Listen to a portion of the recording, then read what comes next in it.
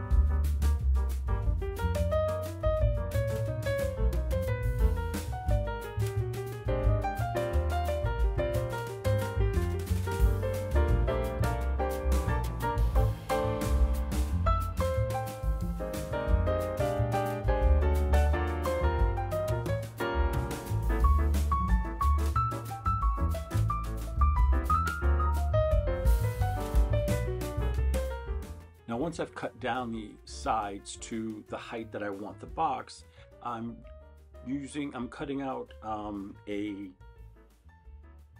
U shape or round shape on one side to make it easy to pick up with your hand, and then putting a little thumb hole in there, so you see it makes it easy to lift and maneuver. And I just use a little protractor type ruler there to just create the shape. And I'm using these two extra pieces, or this extra piece, and I'm going to cut it into two to make I guess you'd call them gutters, or little side panels, as you can see how I'm positioning them to allow me or allow the whatever's in the tray to flow to the opening of the funnel. I hope that makes sense.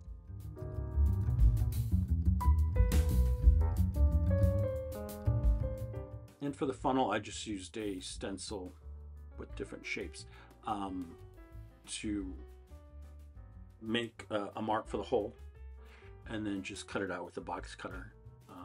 I'm using the ruler here just more to find the center of the box, so I kind of have it even, but like I said, there's no real measurements going on here. It's kind of eyeballing it.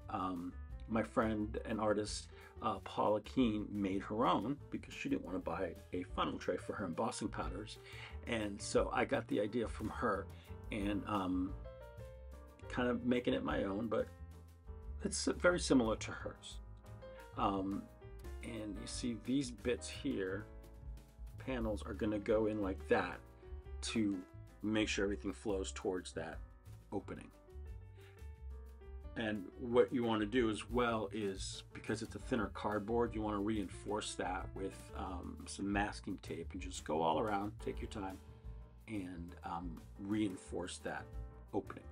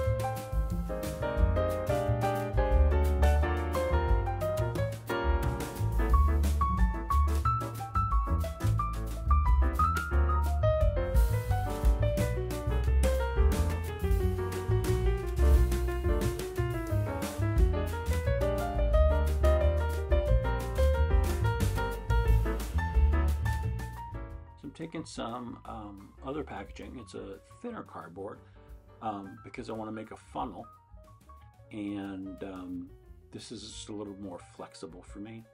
And honestly, I really didn't know how I was going to make this, kind of doing it on the fly. So I used the rectangle that was too big, and then so I cut it down a little bit more and make a smaller triangle or a smaller rectangle. And it didn't work. It was just too bulky and too thick after I'd rolled it up. And then I'm thinking about it, and I said, well, let me cut it into a triangle. I remember in culinary school, we would make little funnels for frosting, or, piping bags, temporary ones with like butcher paper. And so I remembered that clicked, and I was like, well, let me cut it into a triangle, which is how you do the frosting one, and see if that works. And that's what I ended up doing, and that did work.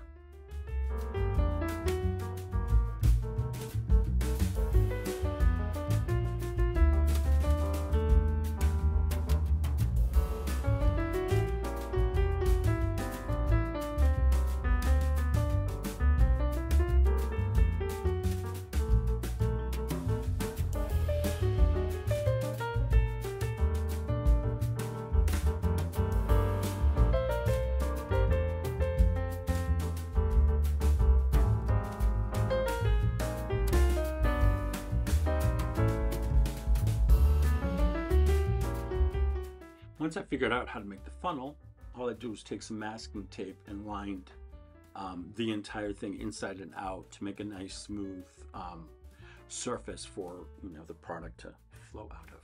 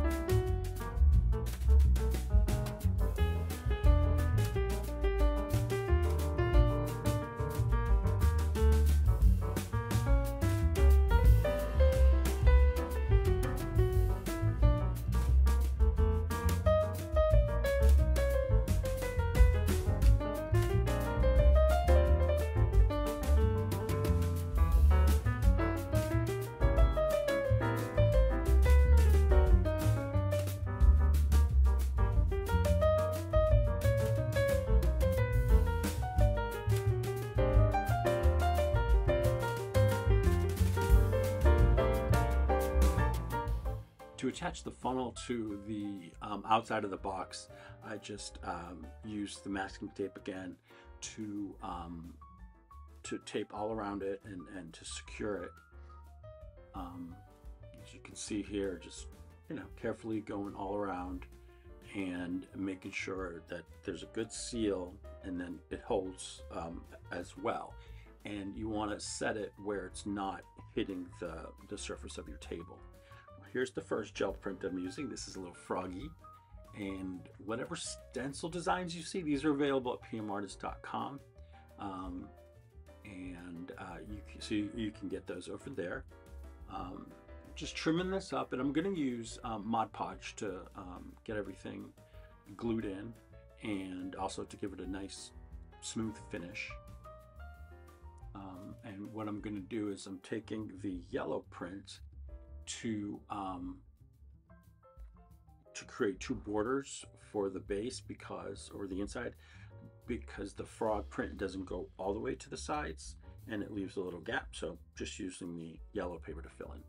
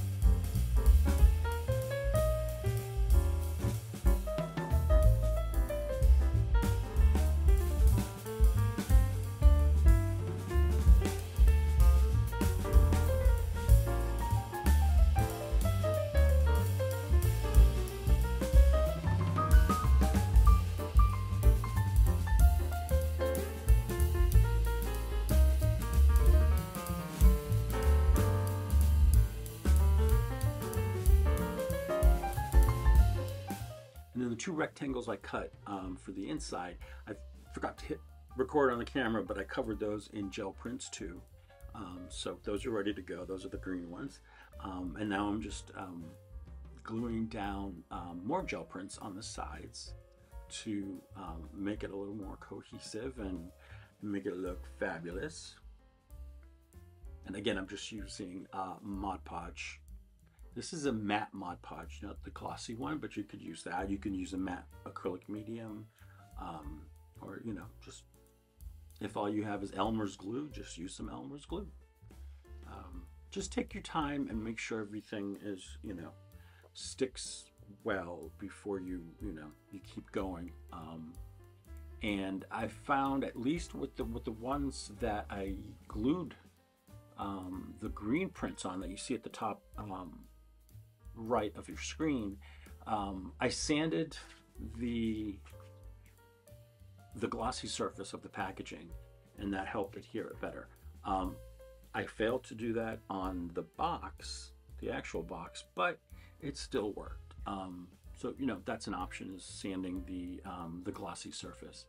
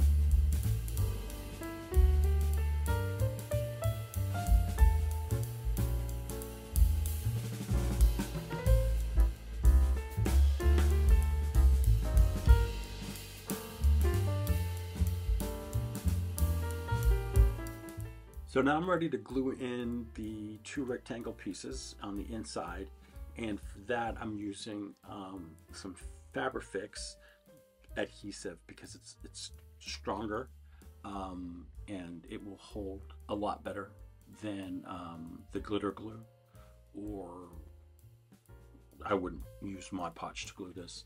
And I'm clamping down all around it just to hold it in place because it takes a few minutes for that glue to dry up.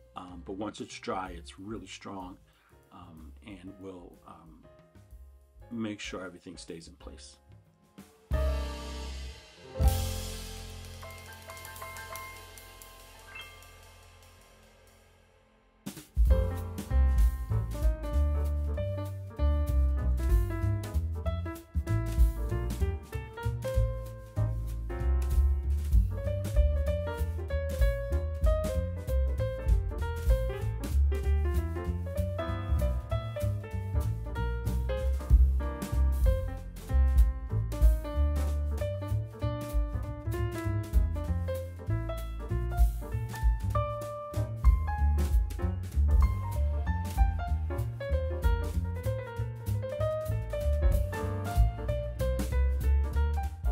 And then what I did next is just took some green acrylic paint and I painted the inside of the funnel just to make it look all more, cohesive.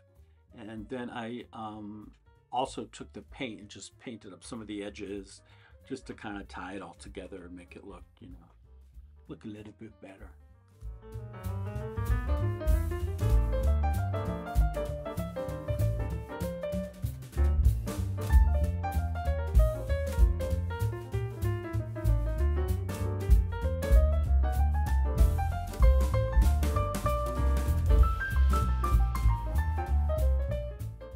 And then for added decoration, I took my 1-inch hole punch and some of the gel print scrap, punched out some circles, and then just glued them all around in different spots.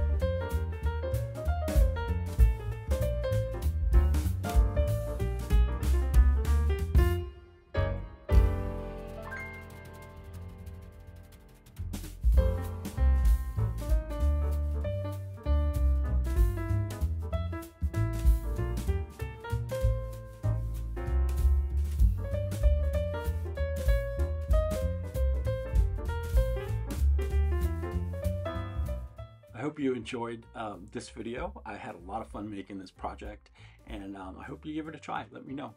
If you have any questions or comments, certainly drop them down in there in the comment section, and don't forget to hit the like and subscribe button. I'll see you soon.